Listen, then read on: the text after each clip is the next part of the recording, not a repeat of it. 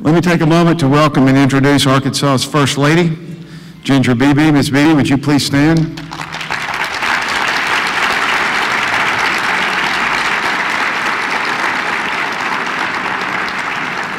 What you need to know is that this morning the First Lady and our guest speaker, in partnership with City Year, read with students at 7th Street Elementary School in North Little Rock.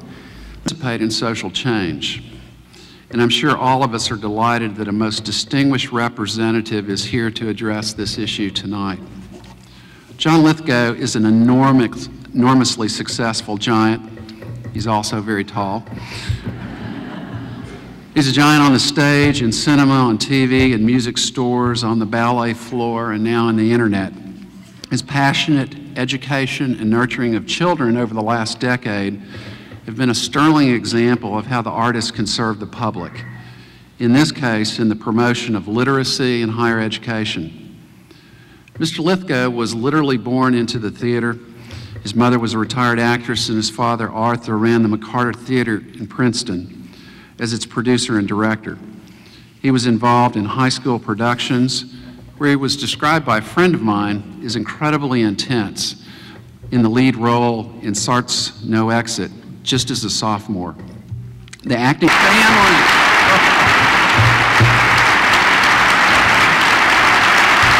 Thank you so much.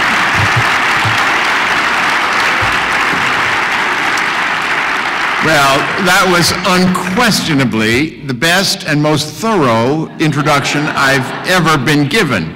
No one has ever mentioned the miracle of birth.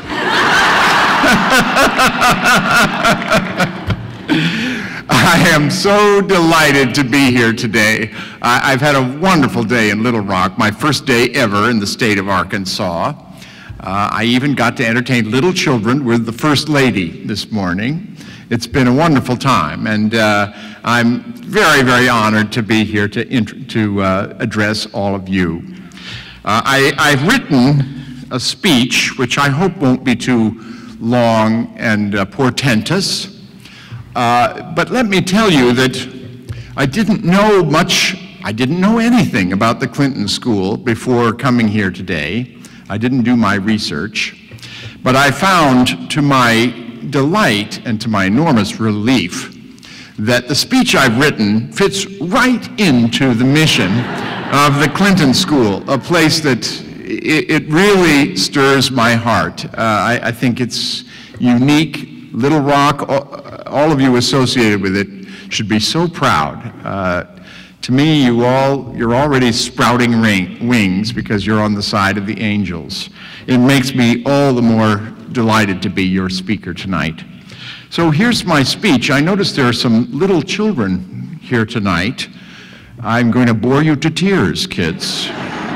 But just be very patient, because you'll get your due by the end of my speech. All right?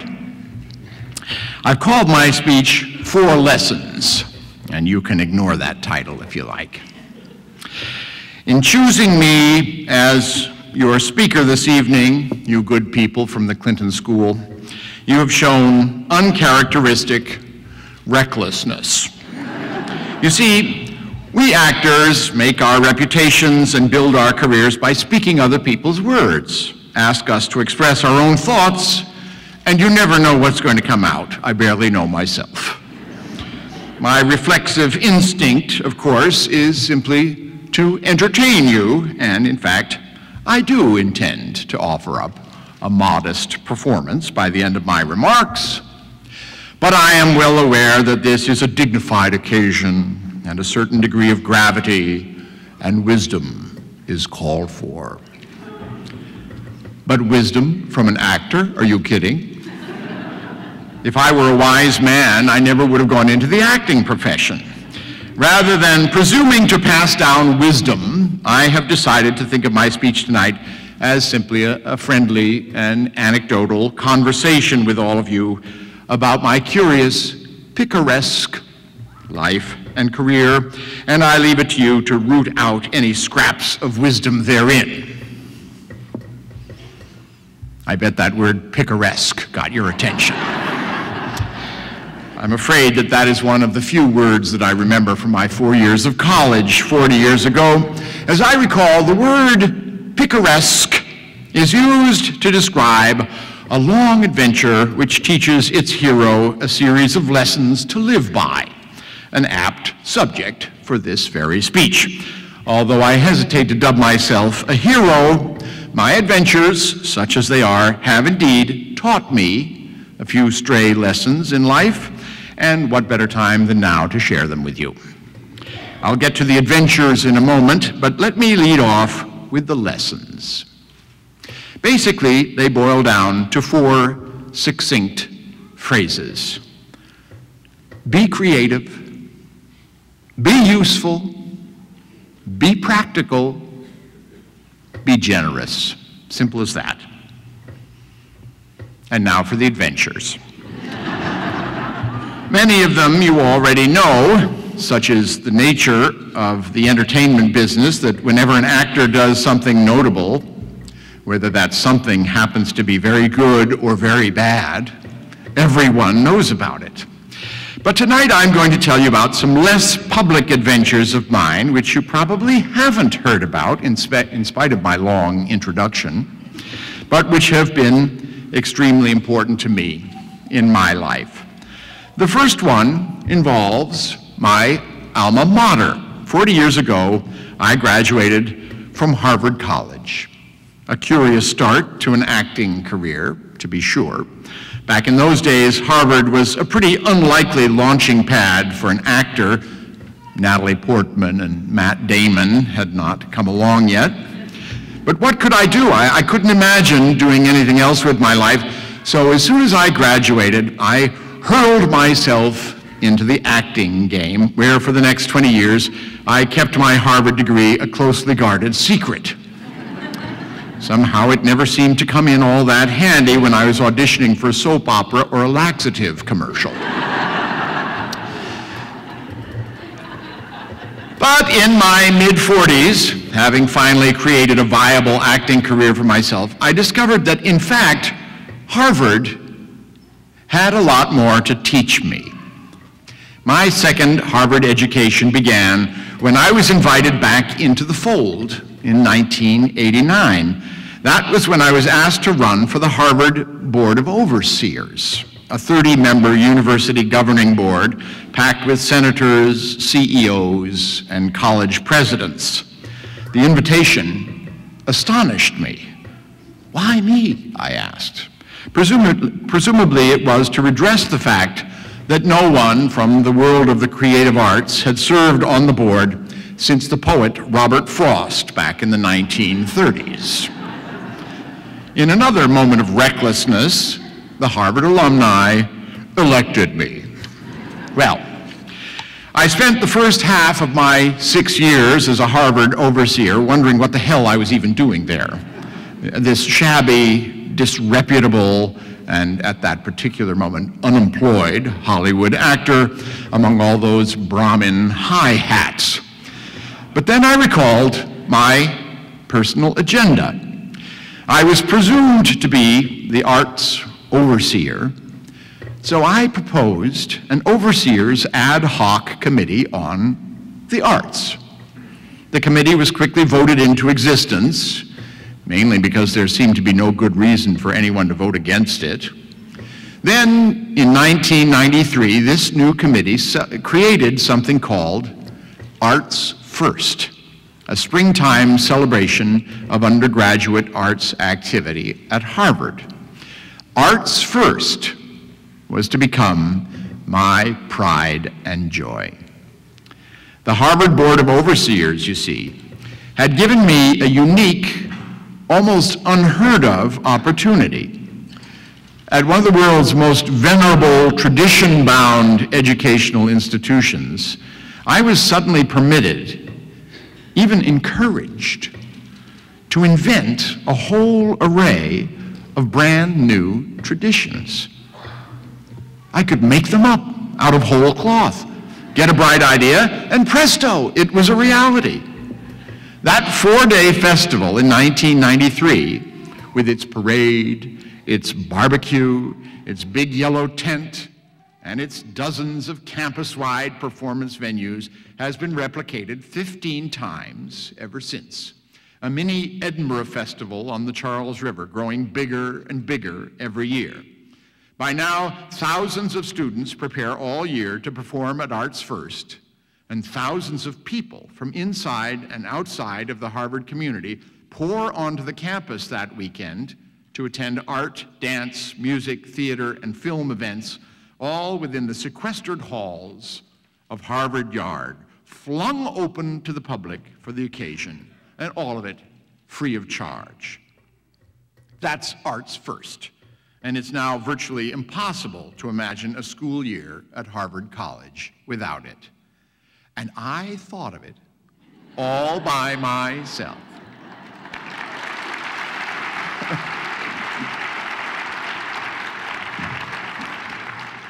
The creation of Arts First was a lesson for me in the power of a simple idea.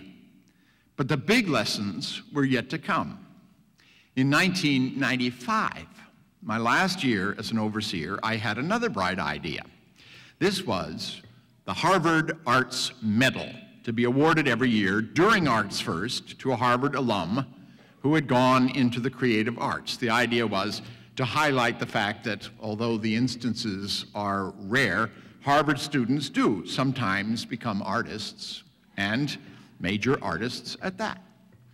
Again, the board agreed to the proposal, and that spring, the first Harvard Arts Medal was presented to the late Jack Lemmon, a delightful, funny, open-hearted, and grateful honoree. Since then, the award has been presented annually, 13 times in all, to such splendid artists as novelist John Updike, filmmaker Mira Nair, composer John Adams, and cellist Yo-Yo Ma.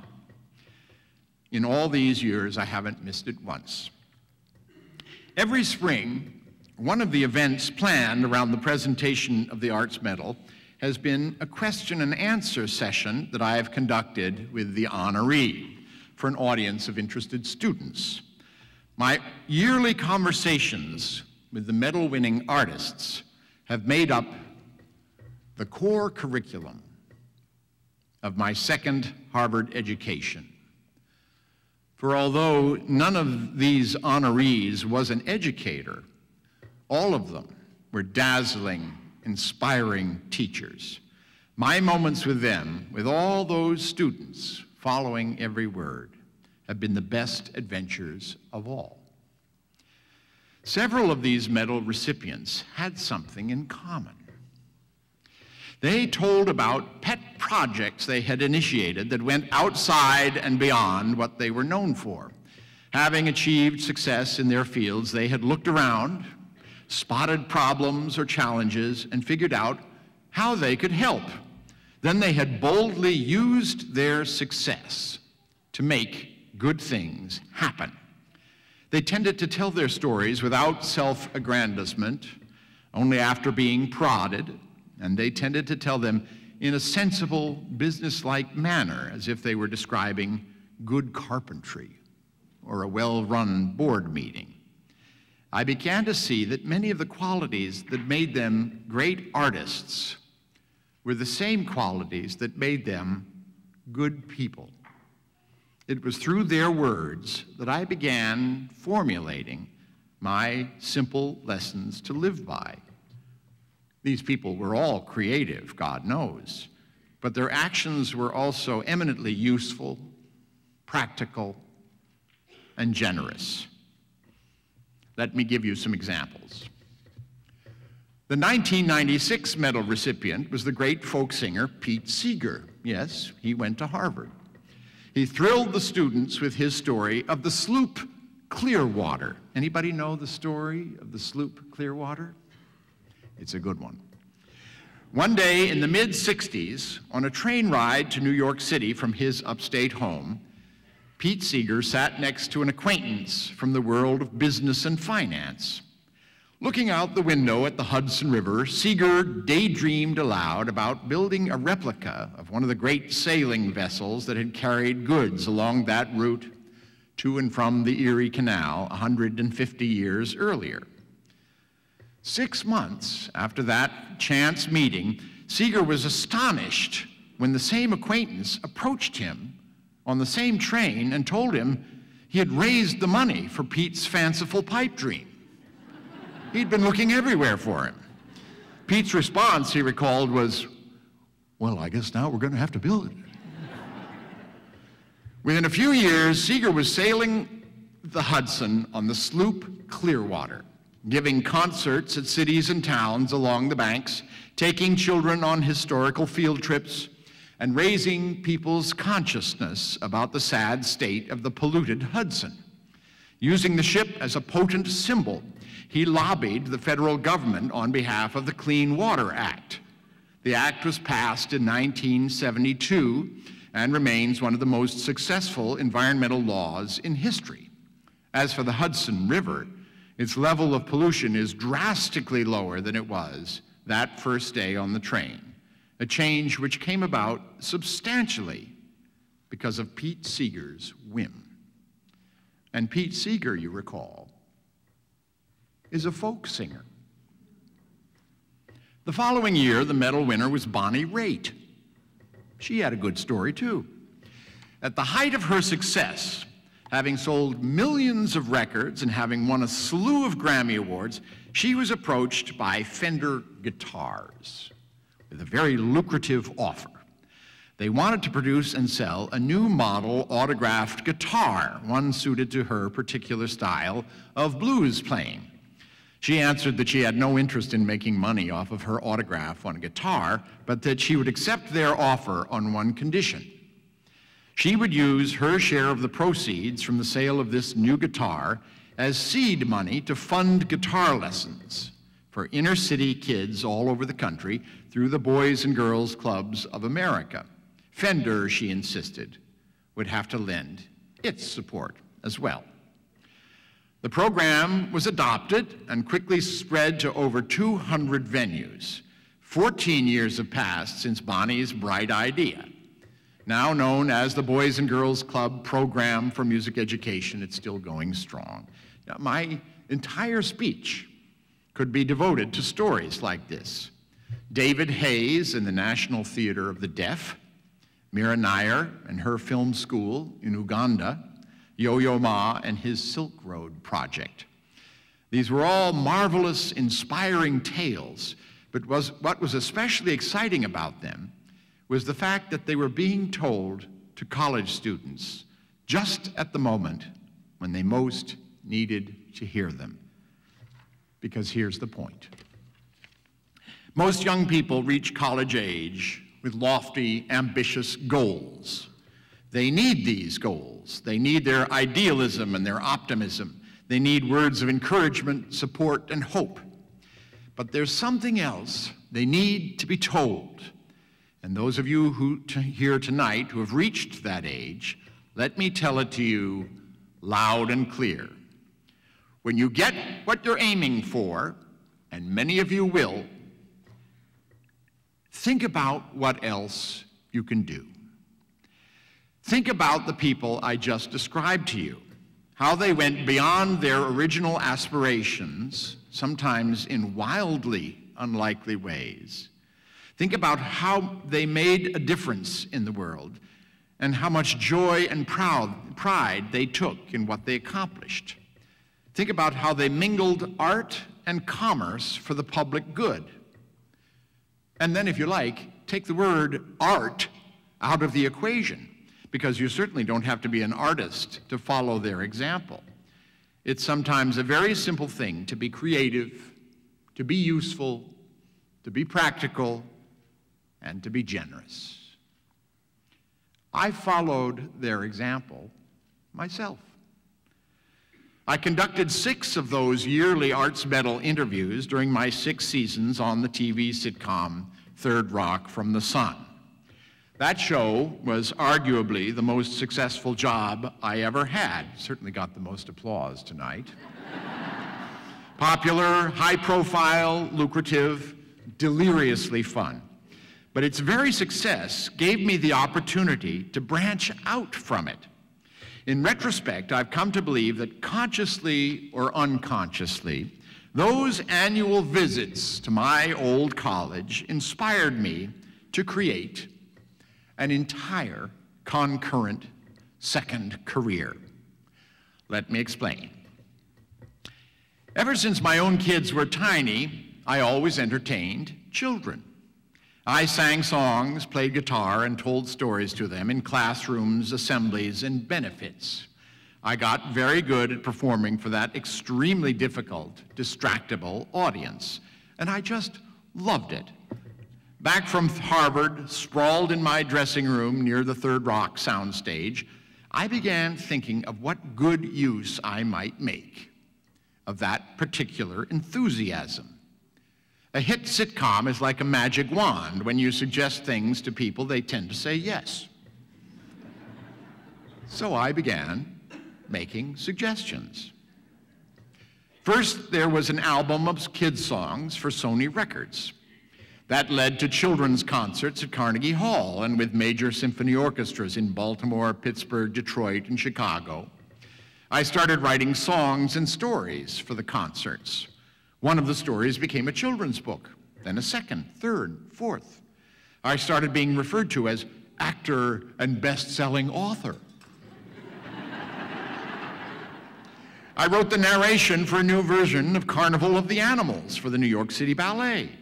As you heard, I even danced the role of the elephant. Something I'm not going to do tonight. All of these projects had the simple, obvious goal of delighting children, but I had a secret agenda, too. I was seeking to stir an interest in the arts in young people, to educate them without their knowing it.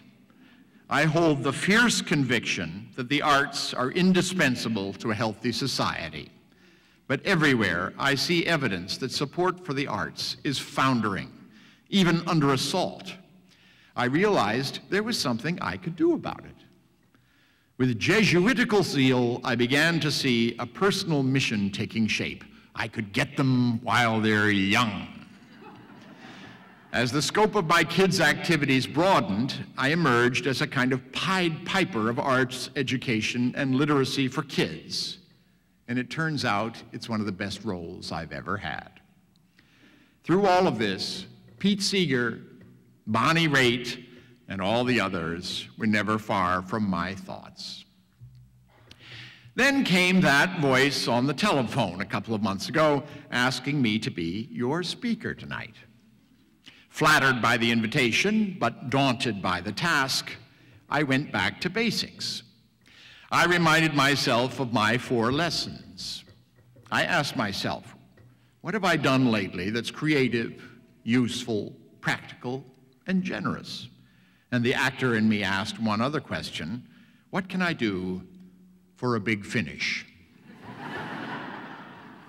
As promised, children, it's time for my performance. What is it, you ask? Well, number 1, it is creative. I created it myself. It's a book. It's the most recent of my 7 children's books out this past year. It's called Mahalia Mouse Goes to College. And just to bring things full circle, you can call it a picaresque tale. It's about a mouse named Mahalia who has lots of adventures and learns a lot of things along the way. I'm going to close my speech by performing it for you. And for those of you who, my apologies to those of you who were at the 7th Street Elementary School this morning. You'll be hearing it a second time, I'm afraid. Is it useful? Well, it's certainly intended to be. It's a story that's calculated to make little children curious and excited about learning, about education in general, and about college in particular, even at a very young age. Is it practical? Well, I think so. It's my pragmatic contribution to a debate that's raged among educators for years. How do we, as a society, lure young girls into the traditionally male-dominated fields of math and science? What's my angle? Well, as you will shortly learn, my heroine, Mahalia Mouse, happens to be a scientific genius. And generous? Well, I hope so. I've come to see performing in its purest form as an actor's gift to an audience. So perhaps you will think of my recitation as my parting gift to you. Now here it is.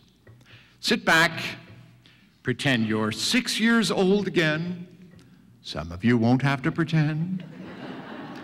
Savor the sublime absurdity of the moment and listen to Mahalia Mouse Goes to College.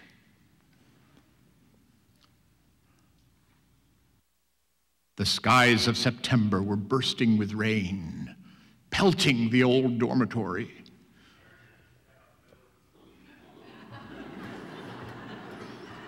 You, out.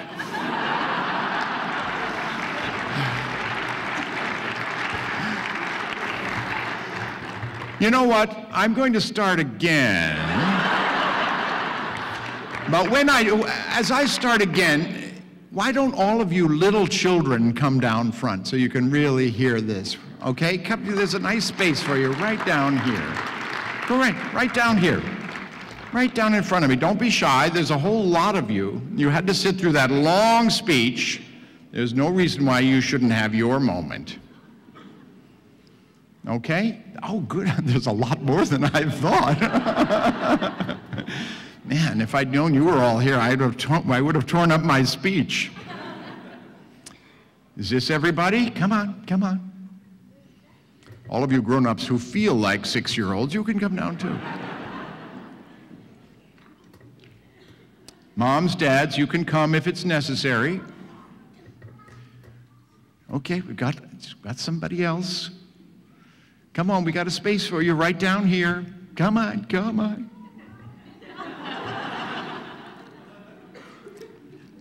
Okay. Actually, this gives me a chance to have a little drink of water. I'd like to thank the woman with the walkie-talkie, by the way.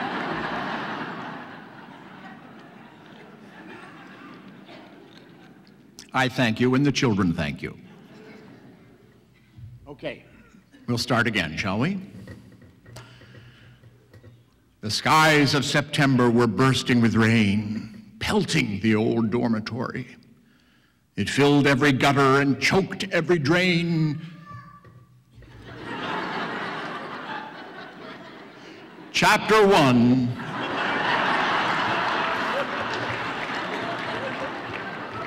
Of Mahalia's story. A family of mice huddled up to keep warm.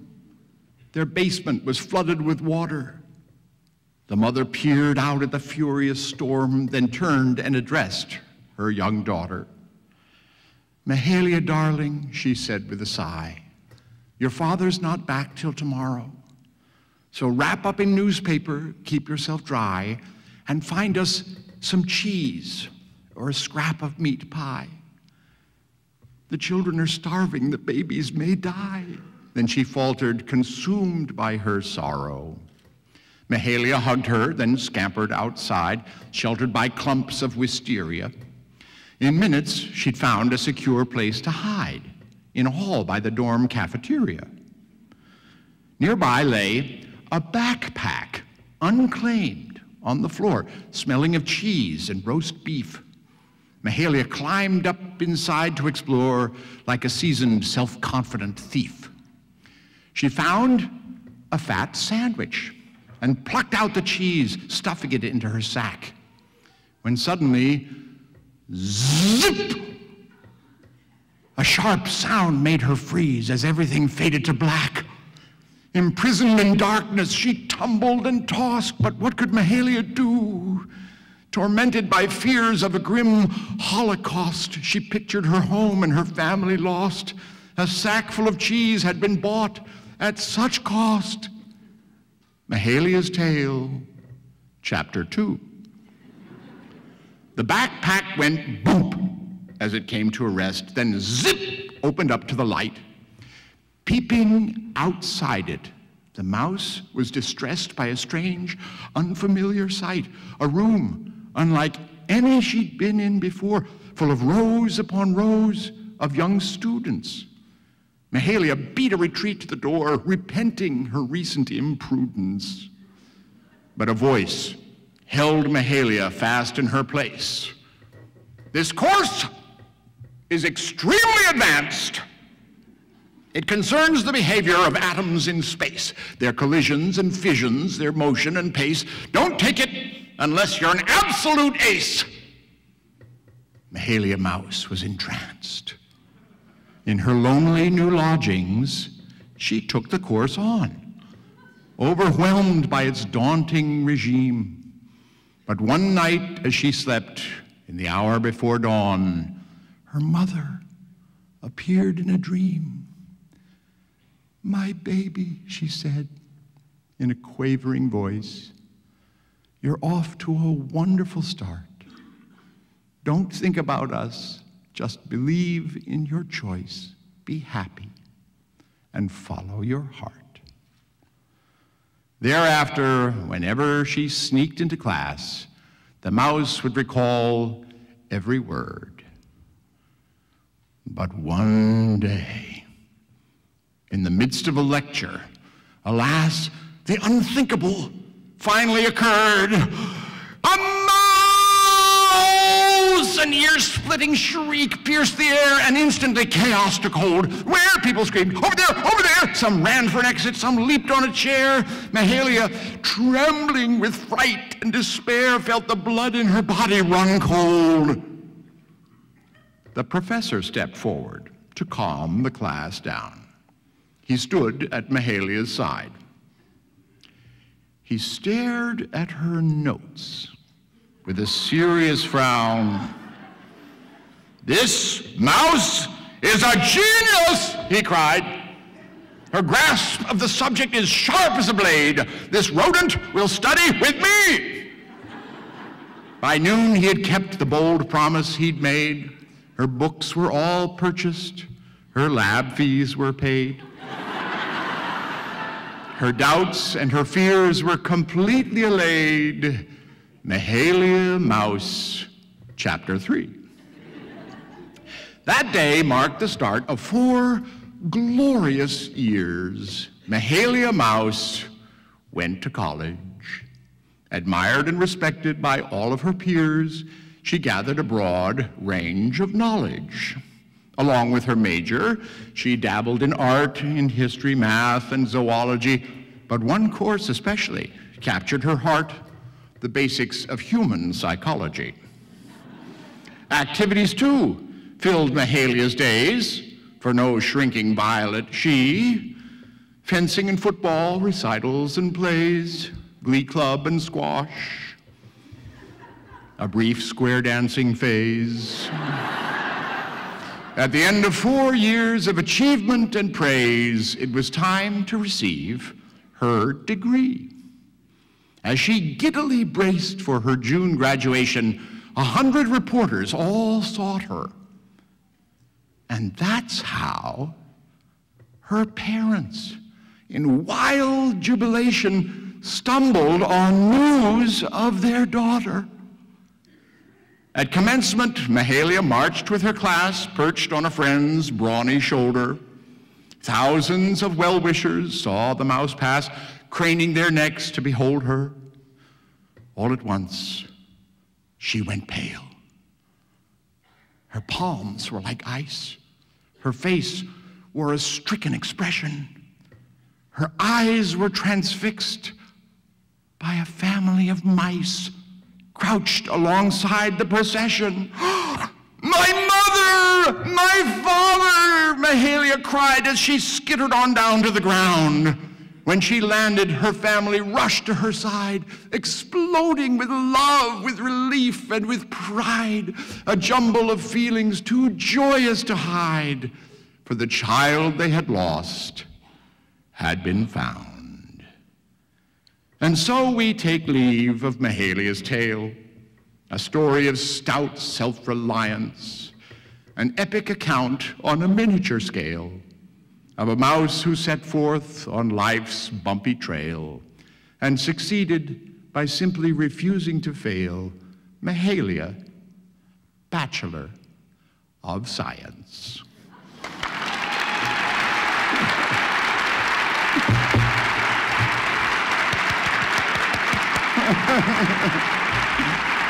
And that's my speech.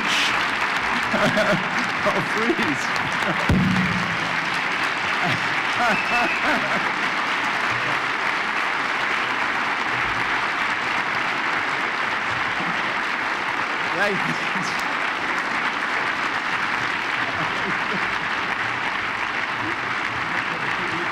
Yes, absolutely.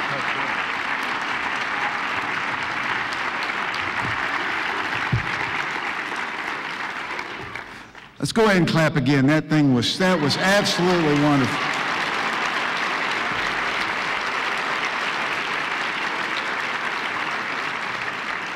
And for those of you in the back that could not see the children looking up at this, there was a little boy right here on the front row. The First Lady and I, our eyes were on the whole. He's going to have a crick in his neck. He was absolutely. John, thank you very much. Now we're going to take a few questions. So we have some microphones in the audience. So if you would raise your hand if you have any questions at all, please do so, and we'll take a few before we leave and do the book signing. We have one back here. Mr. Lithgow. Yes. Have you ever thought about playing FDR? I've played FDR. Oh, when? Yes.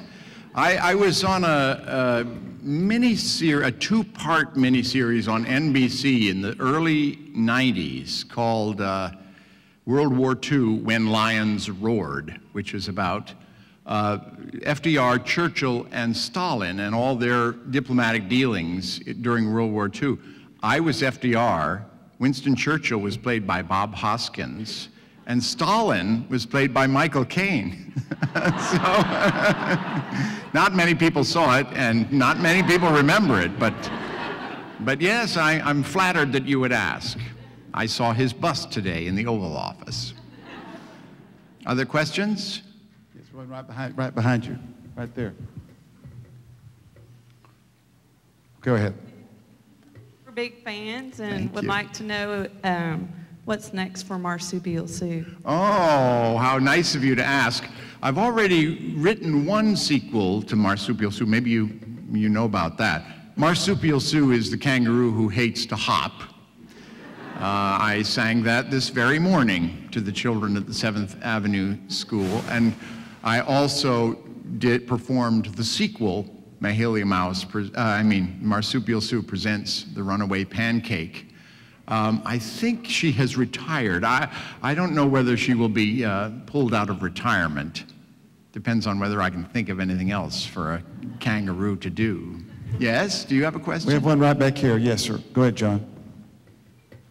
When I saw you in Dirty Rotten Scoundrels, I tried to ask you about your painting. You were too shy to talk about it, but have you thought about illustrating your own children's books? You know, my editor has urged me to attempt to illustrate, if not a children's picture book, then perhaps a book of poems. I am frankly intimidated by it. I almost feel it's disrespectful to all the great illustrators out there to presume to do it myself. If you've seen my children's books, they're all just beautifully illustrated by among the best illustrators out there. And I'm just not nearly as good. It almost feels like a vanity to illustrate my own work, but maybe I'll overcome that. God knows I've broken every rule I ever made for myself. I believe we have the youngest questionnaire in the history of a Clinton School programs right here. Will I ever come again? You know, I am almost certain that I will come again. I've had such a good time here. All right. We have another one over here. No, we may have a new younger. How did you do the mouse story? How do I remember it? Well, you know, I wrote it myself. So it's a little easier for me to remember it than anybody else. But you know, you can learn almost anything if you really spend time on it and study it. The next acting job I'm going to do is a one-man show that I've devised for myself which lasts about 90 minutes long. And I talk for 90 minutes, and it's all up in my brain. And half of that 90 minutes is a short story that was written by a man named P.G. Wodehouse. Maybe someday you'll see that. All right, we got time for one more question because we have a long line for books. Okay, right over here, final question. I just forgot. My My brain is not that good. I beg, It's I not. didn't quite get the question. I just forgot. He just forgot his question. Oh, you forgot your question? That's Well- okay. My brain is not that good. No, it's not. Well, maybe the next. All right, we'll take one more since we had a. All right, we got one right over here. We got. Let's see. Let's get a young student. Do we have a young student or young person that had a question? Well, I know. I was trying to give it to the kids. If we got. Is there any other youngster that has a question? What? Well, that'll do. I just want to make sure that all the students have had a chance to ask their question. All right, you're close.